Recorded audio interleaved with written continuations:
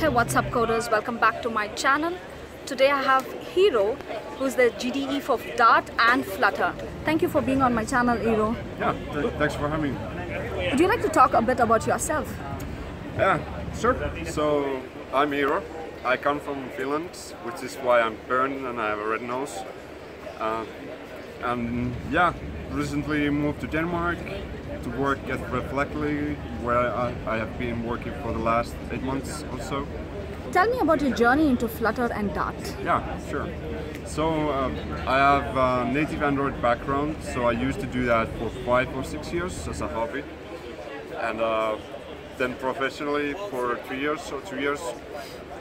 And I guess it was 2 years ago, or maybe 2 years ago, or more, when I was at home and I stumbled upon Flutter Talk in YouTube, and I just thought that this looks cool and decided to try it, and just basically fell in love with the framework. Okay. Could you talk about the Reflectly app, challenging features that you had in that app, and how did you overcome them? So, as you might know, we have like a lot of custom UI there. Like, our designer is sometimes crazy, so I kind of love him but hate him at the same time, because he does these amazing interactions on screens, but on the other hand, I'm the one that is supposed to implement them. So, for example, the statistics screen that we have, it's like we have this graph which has like a curved line, which is a shadow, and then we have like huge animations there, and it's just like insane. So I don't know. So what's the question? That was the challenging feature that you had, and how did you overcome it? So I started small. So basically, when I had the layout, start with the simplest thing that you can do, and then go more complex and complex until you have it together. And sometimes you can kind of get stuck, but your views on state management. So you might know that I have this Inkino project, which is Redux, and at the time nobody knew about blocks. Maybe only Google insiders knew about it, but back then there wasn't many options, and Redux was the one that I was most comfortable with. But lately I would say that blocks are really cool. If you want to do a clean architecture on Flutter, you can have all your business logic separate from the Flutter framework. But then again, I wouldn't recommend blocks for beginners.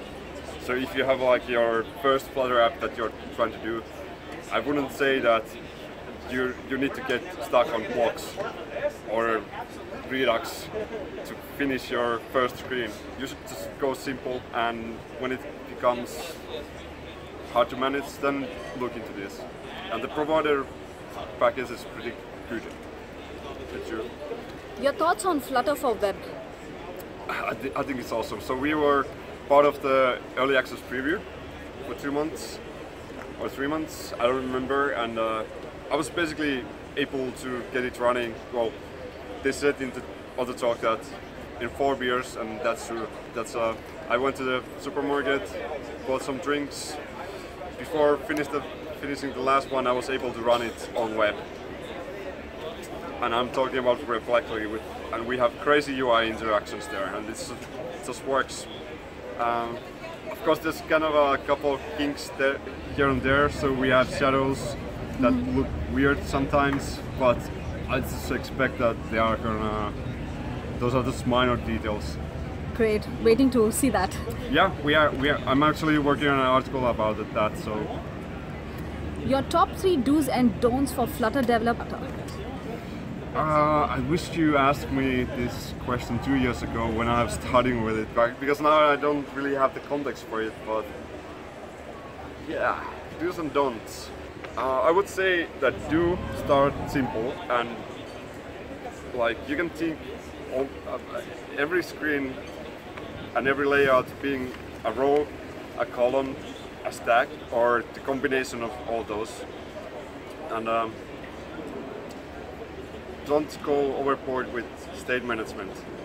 It's like if you have a Hello World app and you're trying to get it run, there's no point of getting stuck with your Hello World app not running because you're figuring out how blocks work. So take it one concept at a time. Definitely, that's a great tip, Iiro. Thanks for coming on my channel. Please do follow him. I'll add all your links in the description. Awesome. So thanks for being on my channel again. Thanks for having me.